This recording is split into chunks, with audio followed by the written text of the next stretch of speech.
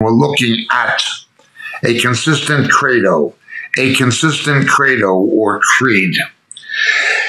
Before the New Testament was written, the only Bible, of course, that the early Christians had, the earliest Christians, that is the very Judaic church that was born on the day of Pentecost and existed only embryonically before Pentecost, the Hebrew Feast of Weeks, Chag Shavuot.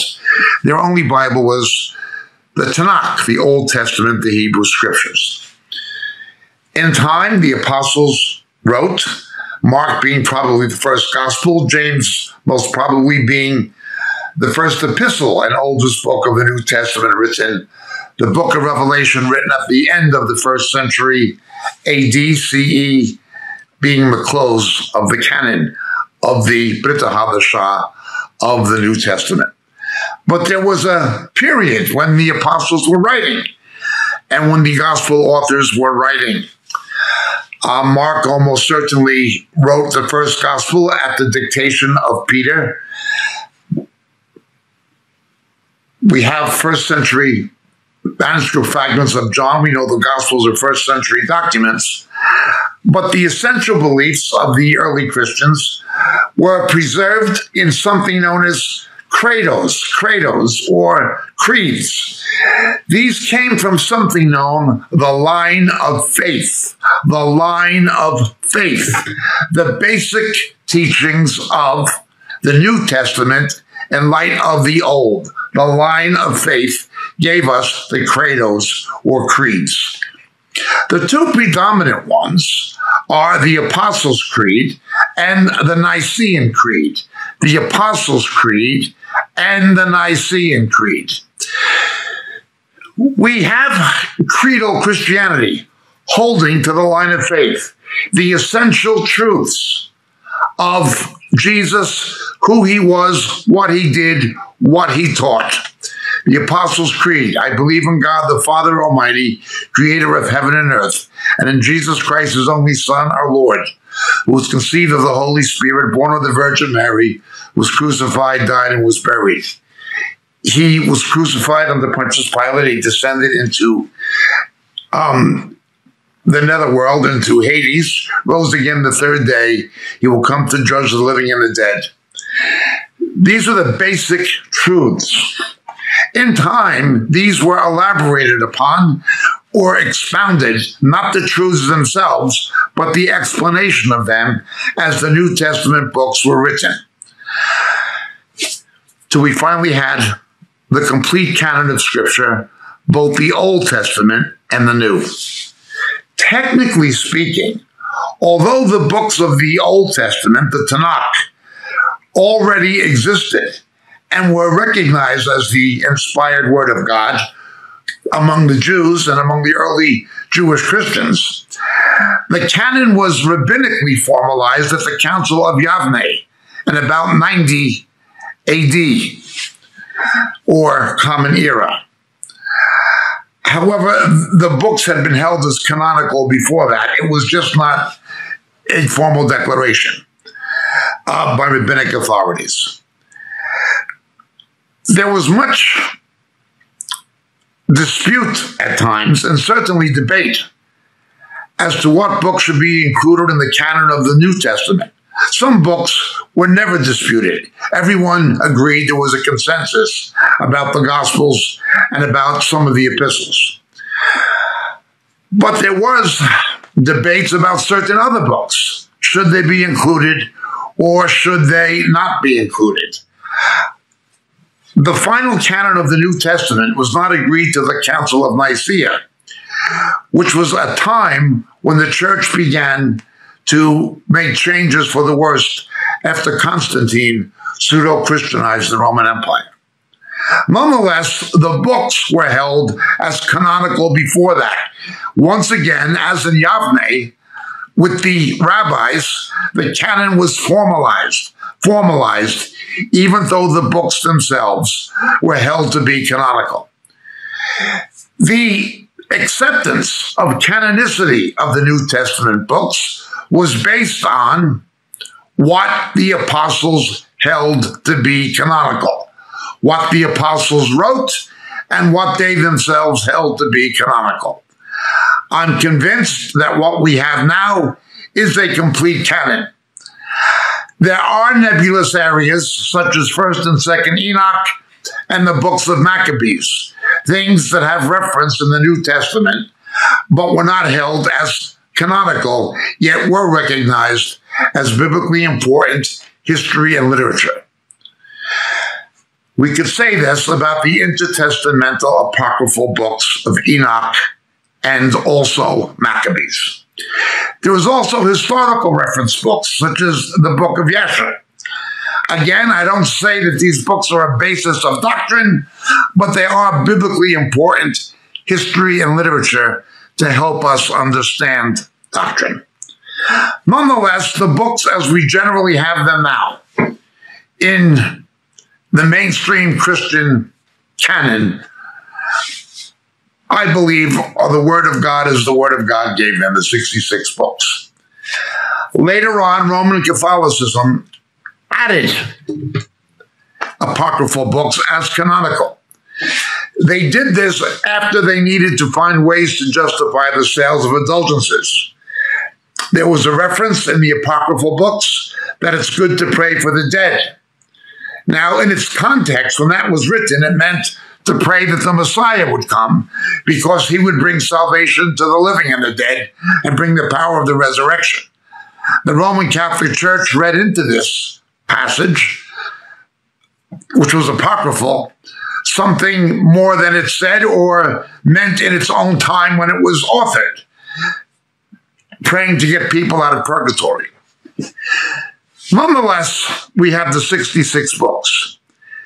There were later Rabbinic and Roman Catholic and in the Eastern Orthodox tradition additions, apocryphal additions. Be that as it may, I'd like to talk about some important, very important,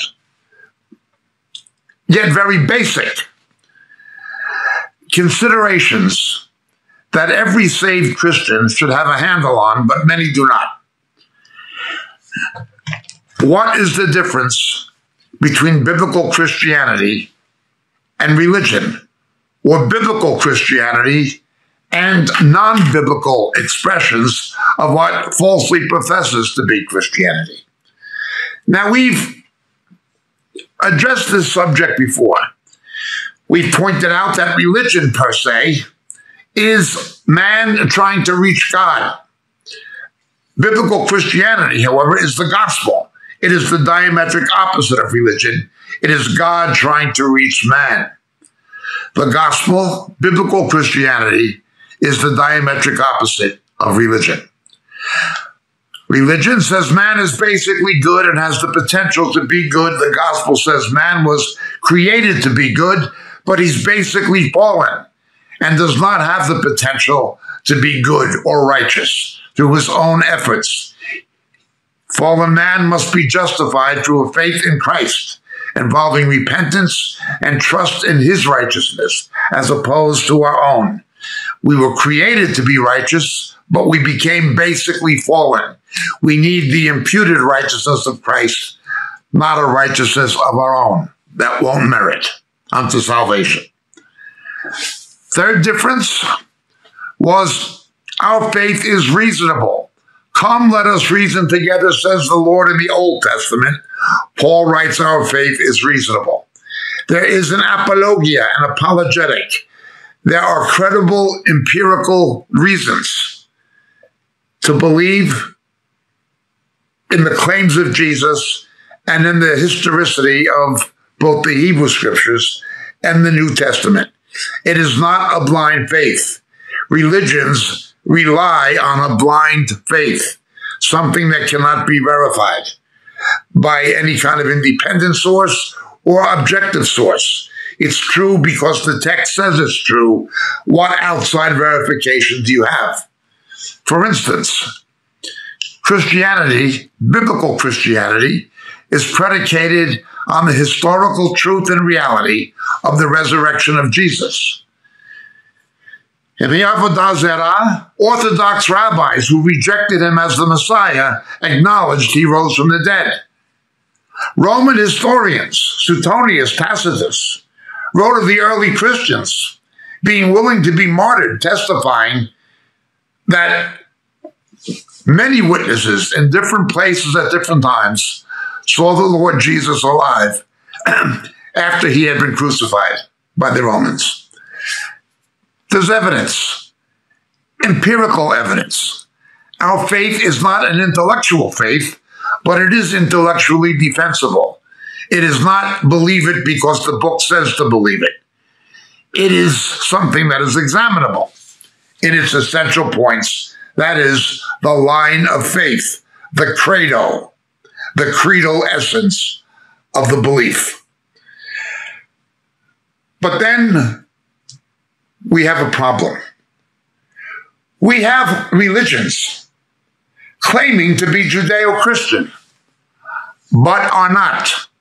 Some of them would even appear to subscribe to the line of faith, to the credo, and the ecumenical movement has been able to make inroads into the thinking even among saved Christians by having a creedal profession or confession.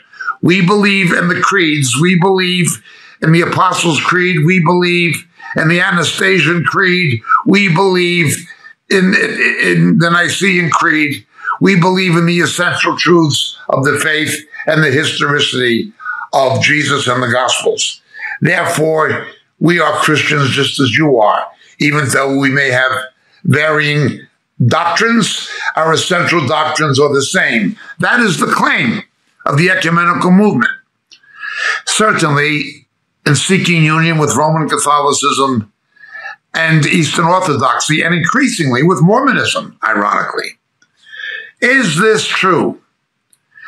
Well, let's begin looking at something that we've talked about before on other of our teachings. Look with me, please, if you will, to the book of Deuteronomy, chapter 4, verse 2.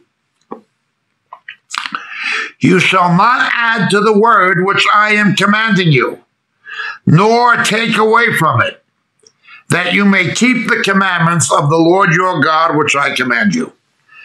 If we add to Scripture or take away from it, we will not keep his commandments. And if we love him, we are told we will keep his commandments. Let's look, please, to the book of Proverbs, chapter 30. Proverbs, chapter 30. This chapter of Proverbs speaks much about the Word of God. It speaks a great deal about the subject. But we are told in Proverbs chapter 30 not to add to the Word of God. We will be proved to be a liar if we do. Every word is tested in verse 5. In verse 6, do not add to his words, lest he reprove you and you become liars. Those who add to the canon of Scripture will be proven to be liars. Look with me also, please, to the Gospel of St. Matthew, chapter 15.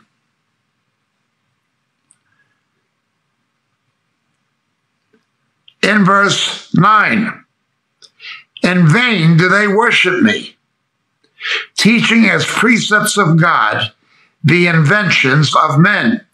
This quotes from the book of Isaiah, chapter 29, verse 13. Jesus directly quotes Isaiah. Jesus pronounced judgment on the scribes and Pharisees of his day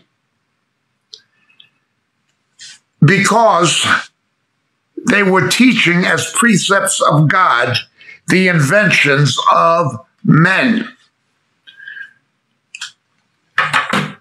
This is a dangerous thing.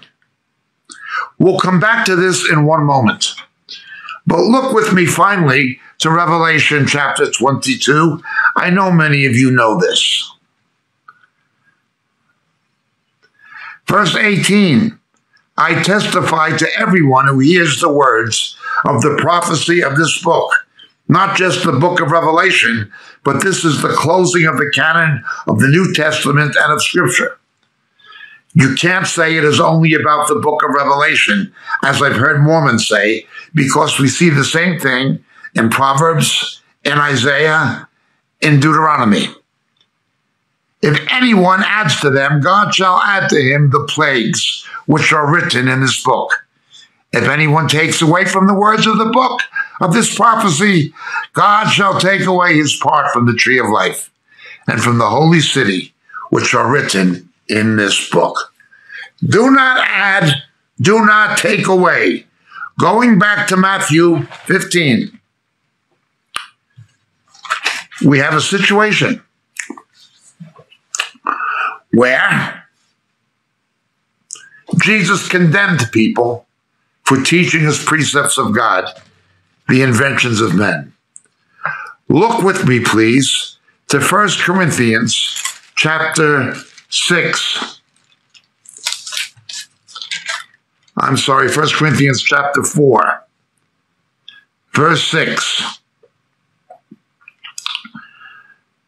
In us, that is in the apostles, you might learn not to exceed what is written, in order that no one may become arrogant in behalf of one against another. You have a haughtiness and arrogance when people exceed what is written in Scripture. Isaiah condemns it. Quoting Isaiah, Jesus condemns it. The Greek Orthodox Church, the Roman Catholic Church, Mormonism, Christadelphianism, the Jehovah's Witness Watchtower Society, and others, they can only exist by doing what Jesus condemned the corrupt religious establishment of his day for. Roman Catholicism couldn't exist without doing it. You will not find rosary beads or indulgences or the sale of indulgences or mass cards or any of these things in Scripture. You'll not find necromancy. You'll not find any other intercessor between God and man other than Jesus the righteous. You will not find hyperdulia, the veneration of Mary. You'll not find any of these things. They must exceed the things that are written. They must teach as precepts of God things that are inventions of men, not found in Scripture. But we've talked about this before on other recorded teachings. I'd like to look now, though, at the issue of consistency. Consistency. Look with me, please, to 1 Peter. 1 Peter.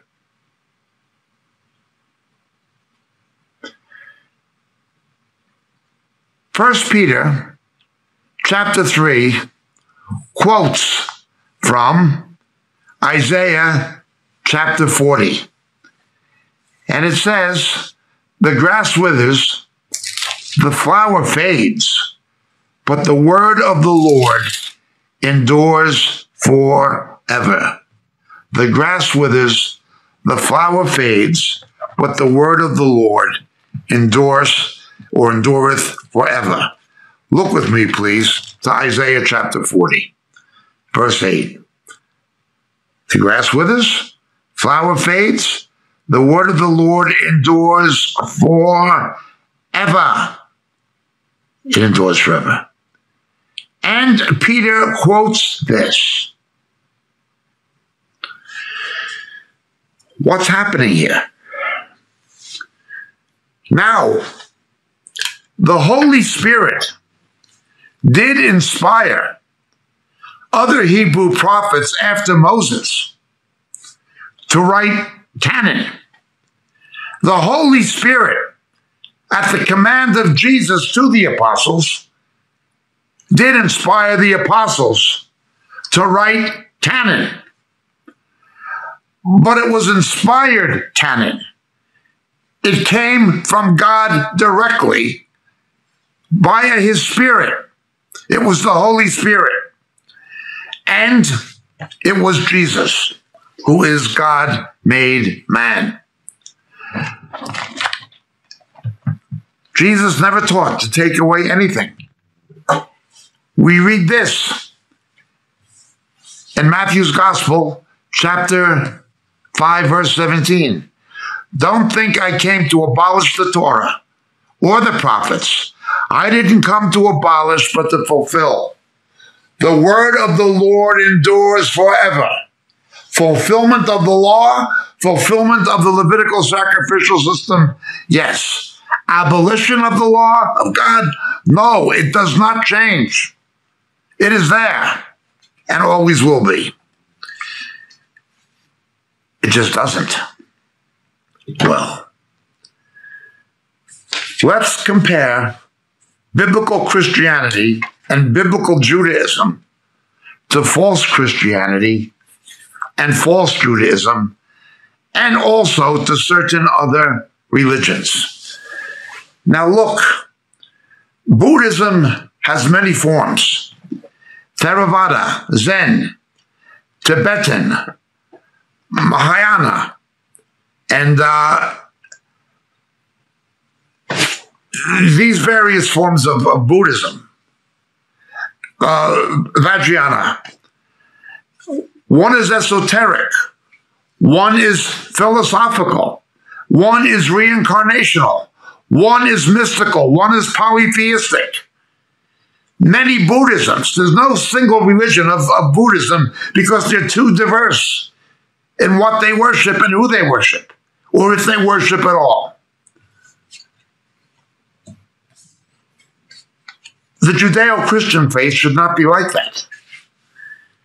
But what happens when that happens? Well, let's begin with Judaism. We have something known as the Torah Be'al Peh, the oral law. It existed in the time of Jesus, and he condemned it, teaching as precepts of God the inventions of men. But it was not written down until the time of Yehuda HaNasi in the 2nd century in Galilee. And not all of it was written down. But then we have commentary on the Torah and on the prophets, that the rabbis proclaim to be canonical, even going so far as to say that there were rabbinic teachings given to Moses on Mount Sinai that were not written down, and the rabbis later revealed them. Now, this in itself is in direct contradiction to the Hebrew Scriptures. Look with me, please, to the book of Joshua. Joshua was told to read the Torah that God gave to and through Moses. In verse 35, there was not a word of all that Moses had commanded, which Joshua did not read before all the assembly of Israel, with the women and the little ones and the strangers who were living among them. Everything that God told Moses was written. Joshua read it. The claim of rabbinic Judaism, that rabbinic invention, doctrines of rabbis, was actually given by God to Moses but not written down, is in direct contradiction to the Hebrew Scriptures. Talmudic Judaism contradicts biblical Judaism. It is something which is simply just not true. But it goes on and on and on and gets worse and worse. The first inspired commentary of Scripture was the Epistle of Hebrews. That explained the Old Testament to Jewish believers in Yeshua. That explained the meaning, the typology, the symbolism of the Levitical sacrificial system. But then you have a deviant rabbinic commentary. The first was the Mishnah. The Mishnah was written in the 3rd century CE or AD, if you're a Christian. The 3rd century. Commentary on the Mishnah and its codifications is called Gemara, from the Hebrew ligmor, to finish or to close. It is the same term, basically, the same root term, or shortest you find in Gemara, as in Sodom and Gomorrah, the end, the finish. So Mishnah plus Gemara equals the Talmud. This goes on, and they add further and further additions. In time, there are tractates. There are things like the Tosefta. There are other codifications that would come along later, such as the Shulchan Aruch by Rabbi Yosef Karo. But more and more and more commentary, and commentary on commentary. Going from the 3rd century Common Era until the time of Moses Maimonides, Rambam, 1170 to 1180. Rambam was an Aristotelian philosopher, much like Thomas Aquinas. Thomas Aquinas Aristotelianized Roman Catholicism with his Summa Theologia. Rambam did the same thing with his Guide for the Perplexed, but his ultimate commentary on the commentaries, which he called Mishnah Torah, 1170 to 1180. From the 3rd century all the way to the 12th century.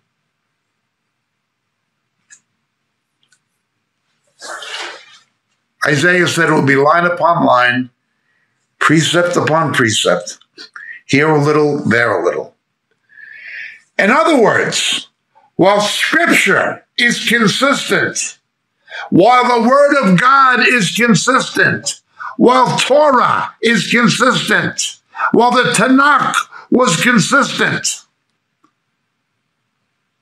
Rabbinic Judaism has been consistently inconsistent. It is not consistent. It evolves. So much of the rabbinic literature involves debates of rabbis putting across contrary positions in disputations with each other. And then some other rabbis coming, trying to reconcile the two varied opinions of other rabbis or sages, and then there'd be commentary on that, and this goes on for over 1,000 years. Rabbinic Judaism, the Judaism you see today, is not Mosaic or Levitical.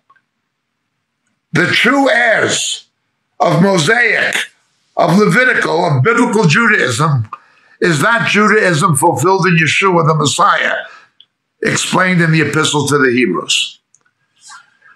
What is falsely called Judaism today is better called Rabbinism. It must add to the Word of God, doing what Isaiah condemned, and add additions to the additions. Century after century after century. And it goes well beyond that into the Hasidic movement and the Kabbalists. And there's no end to it. No end to it. False Judaism is consistently inconsistent. While the word of the Lord endures forever, while it says what it means what it says.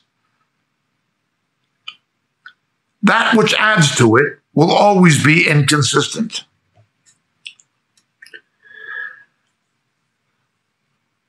We can say this about the Eastern Orthodox Church, drawing heavily on the church fathers, the patristic writers, particularly Chrysostom. But let's look at Roman Catholicism.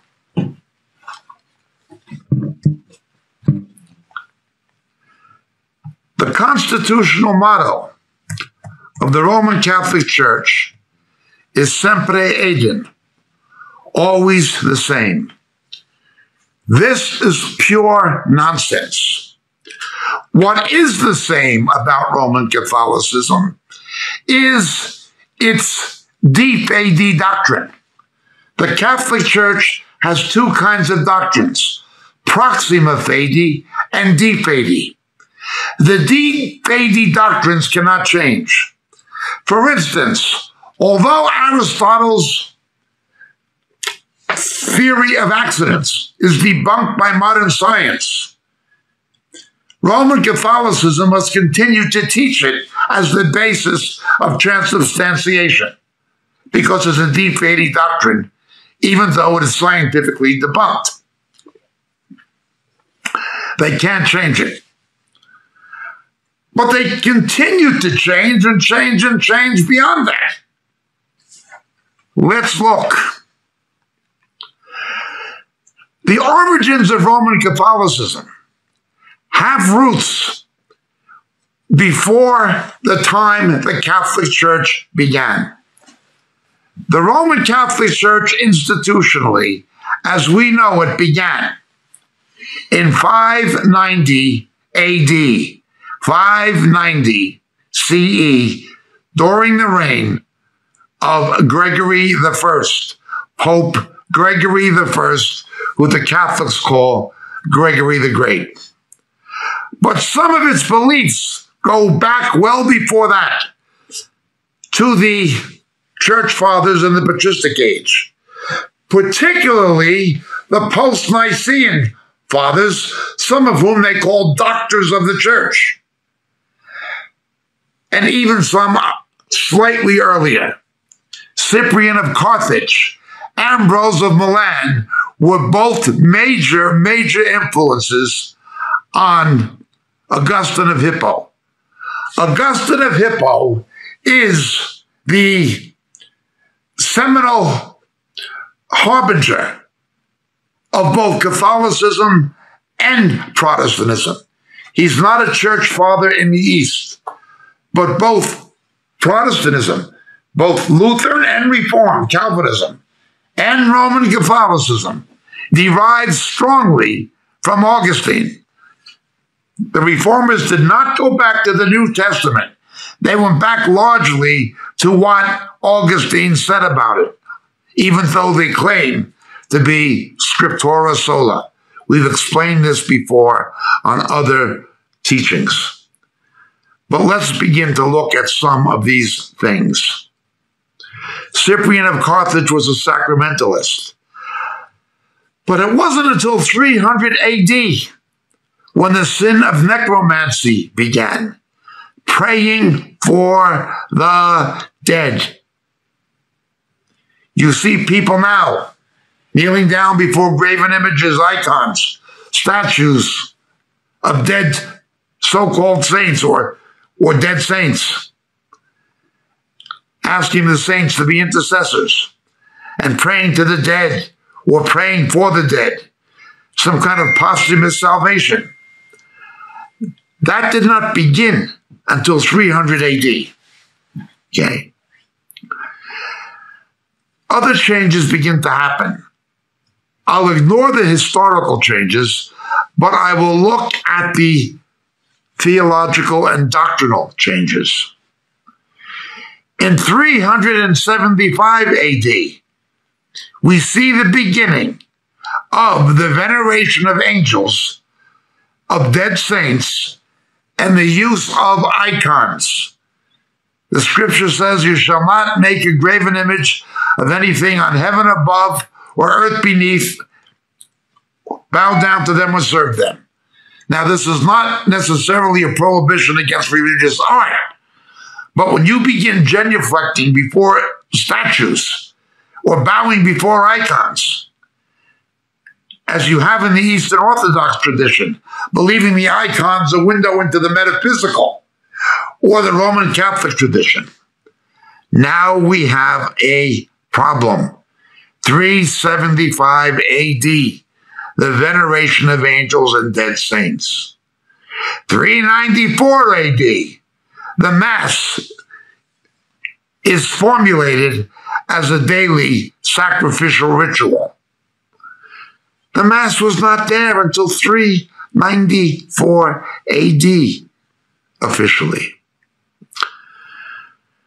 431, the veneration of Mary and the first use of the term Theotokos, Mother of God, at the Council of Ephesus. What essentially happened in the 5th century at the Council of Ephesus was that where Diana of Ephesus had been worshipped as the Queen of Heaven, they took the pagan deity, female cult deity of Diana, and ascribed her attributes to the Mother of Christ, at least ostensibly. Mary became Queen of Heaven. 431 AD, 5th century. 500 AD, the priests began to dress in religious garb, different than the people. Neither Jesus nor the apostles, the early Christians, they didn't dress differently than everyone else. One possible reference in the book, History of the Church from Christ to Constantine, by Eusebius, gives one possible exception. But the idea of a clergy class dressing differently than the people, that didn't happen until 500 AD. 526 AD. We've always had anointing the sick with oil, but now you have extreme unction. That's something very different.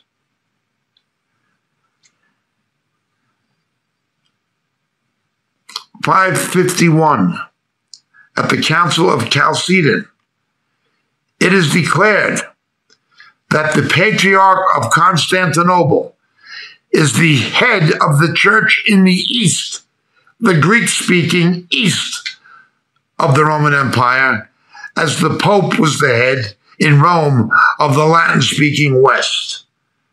2 papacies.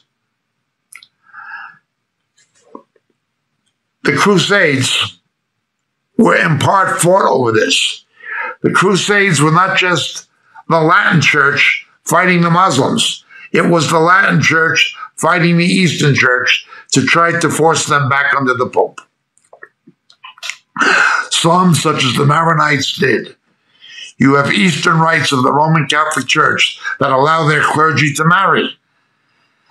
And they have the same liturgy and Greek language instead of Latin of the Greek Orthodox Church, only they're under the Pope.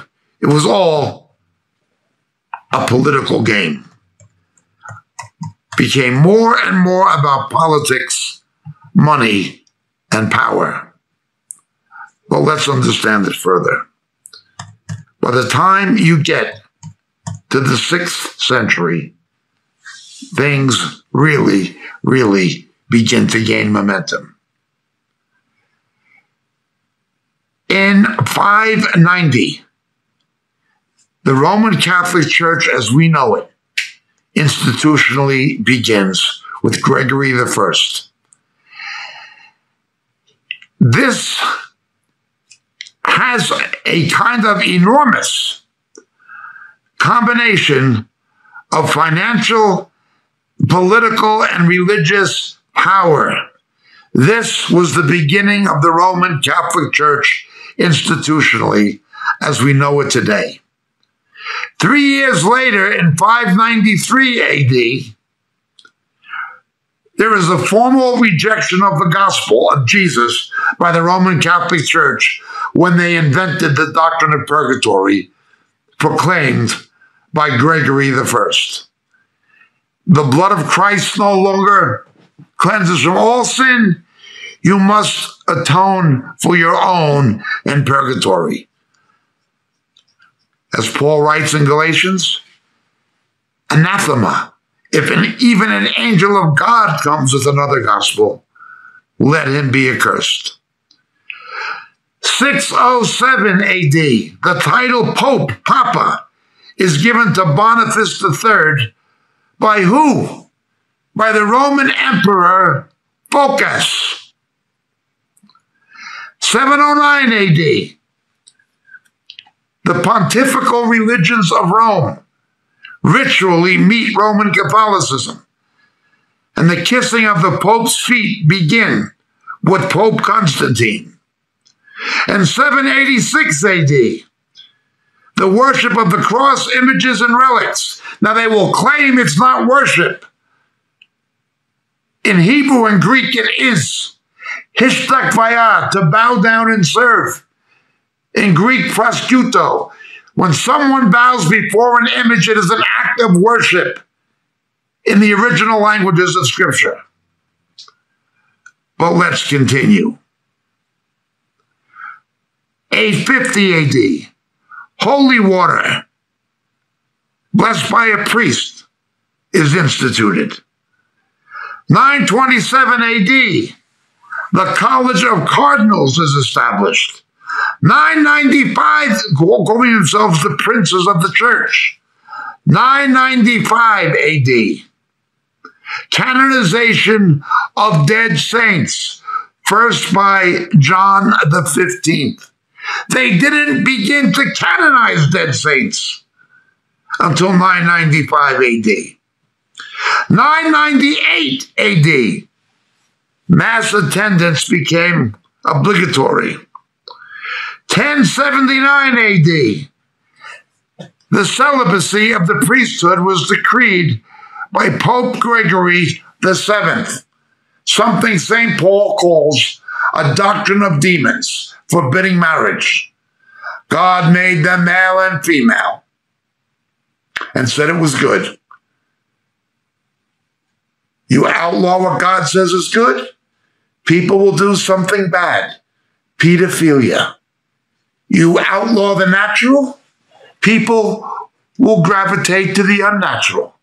The Roman Catholic Church admits that Peter, who they erroneously claimed to be the first pope, was married to Deborah.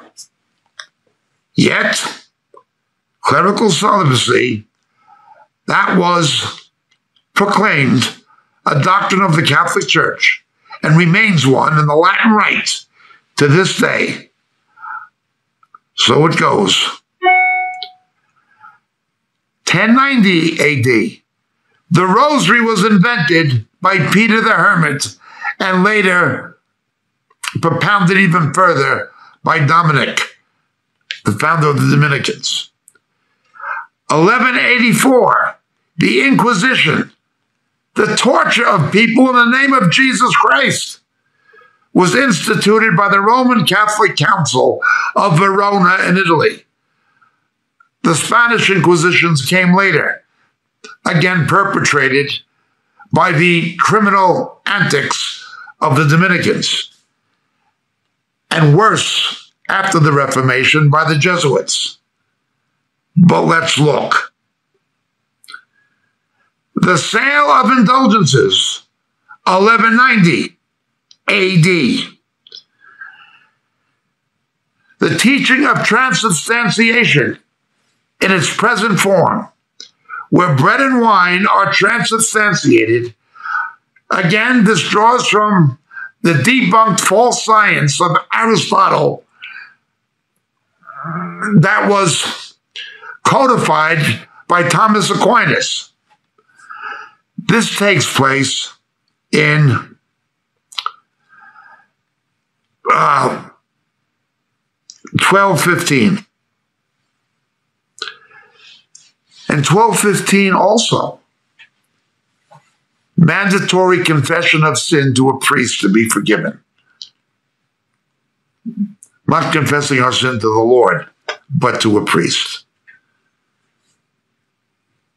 That's when they invented confession. 1439 AD. Purgatory is proclaimed as dogma by the Council of Florence.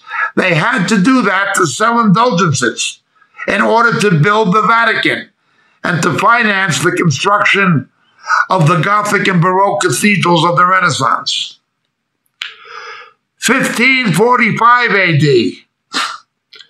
it was declared that tradition of the church, that is, papal encyclicals, are of equal authority with Scripture at the Council of Trent. 1546, the Council of Trent accepted 11 of the apocryphal books. We've mentioned that. 1854, the Immaculate Conception of Mary was proclaimed by Pope Pius IX. Not until 1854 did they say, Murific Sanctissimus Deus, Mary's conceived without sin.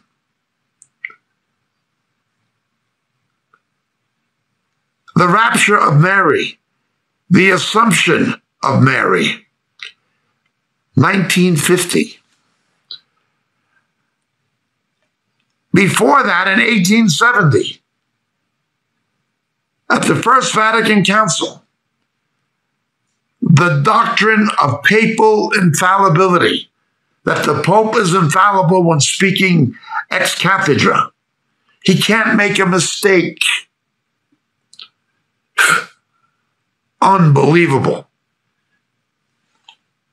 It goes on. 1965, Pope Paul VI proclaims Mary the Mother of the Church. Now, the Roman Catholic Church would like people to believe that its doctrines, purgatory, rosaries, mass cards, prayers to the dead, the Immaculate Conception of Mary, transubstantiation, these things were always around from the time of the apostles. They weren't. The Catholic Church did not even institutionally begin until 590. It did not even doctrinally begin to congeal until 300 AD.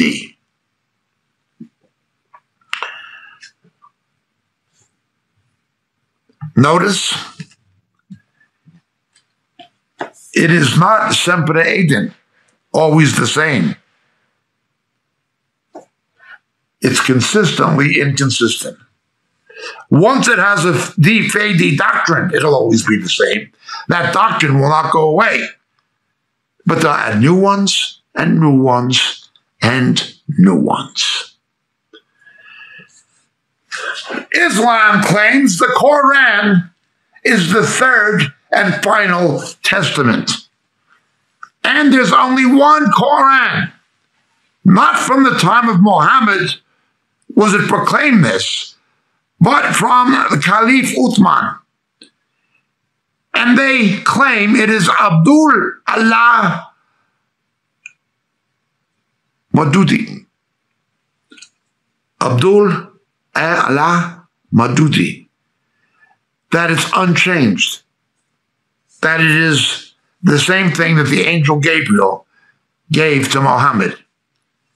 In fact, we can, with manuscript fragments, document that there are at least 10 versions of the Quran. And at present, there are 26 printed versions in codexes, 10 manuscript versions, and 26 codex versions. Now, early Islam had no problem with this. There is one version of the Quran, the Masud version, that is minus or short 3 surahs, chapters.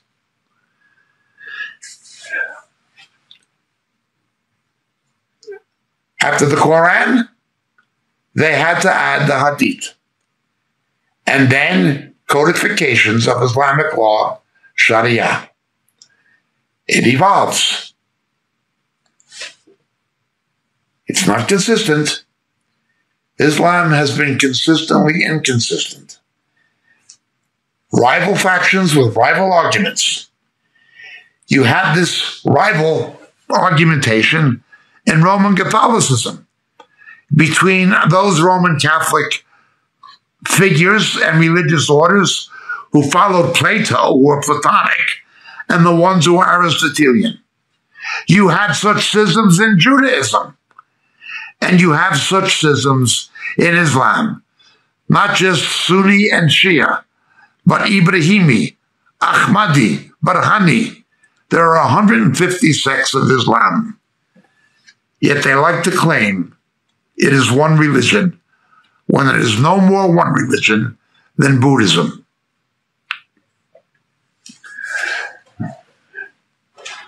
The Mormons. There have been over 4,000 documented changes to the doctrines and covenants of the Church of Latter-day Saints. Over 4,000! Brigham Young said, black people are the descendants of fallen angels, that they're ugly, depraved, and mischievous. They can't be Mormons. And if any Mormon married one, they'd have to be killed. And he called this the doctrine of atonement. Later on, they changed it. It was a white supremacist religion. It was a religion where you had unbelievable amounts of sometimes polyandry, but also multiple wives. Multiple wives. Sometimes multiple husbands. Brigham Young had at least 23, some say 28. It goes on and on and on.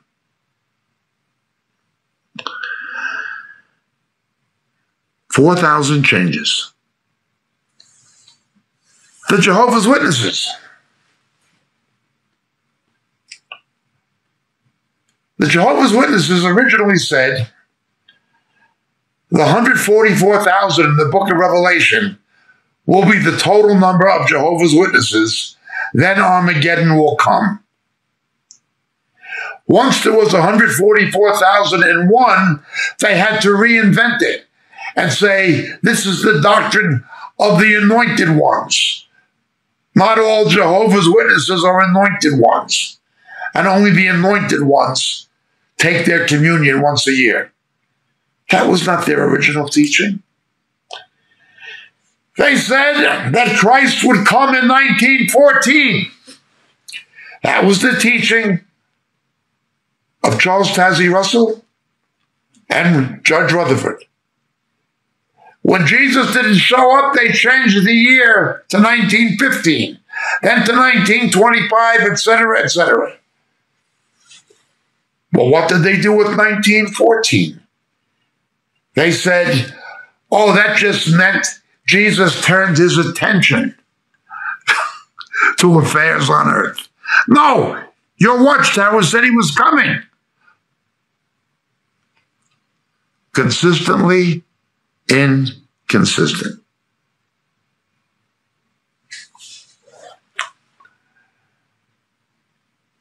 How do you explain this?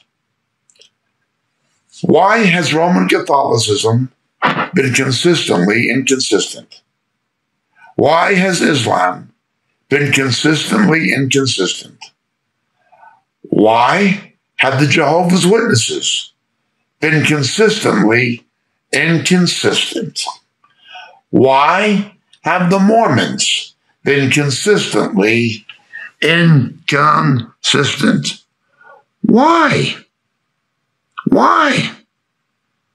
Because they are false. But now we have another problem. You look at the World Lutheran Congress. They retracted the declarations of Luther himself.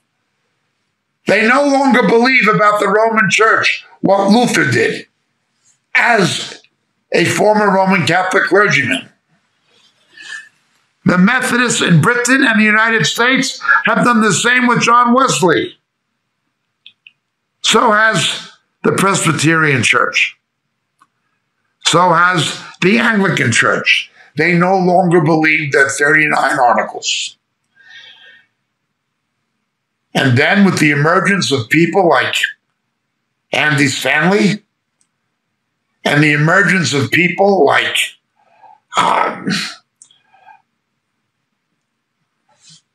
the Emergent Church, Brian McLaren, and the emergence of people like Tony Campolo,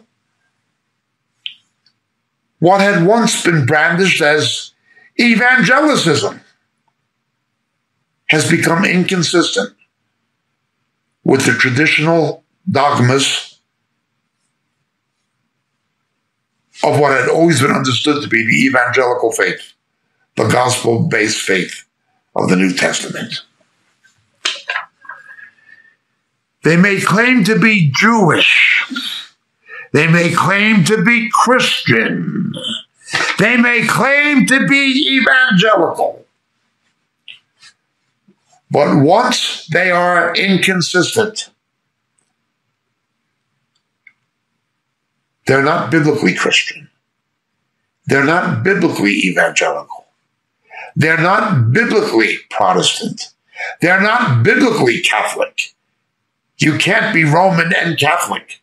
Roman is local. Catholic means universal. The universal body of Christ. They evolve. They change. The Lord, however, thou changest not. The grass may wither, the flower may fade, but the word of the Lord endures forever. Have a wonderful and blessed weekend.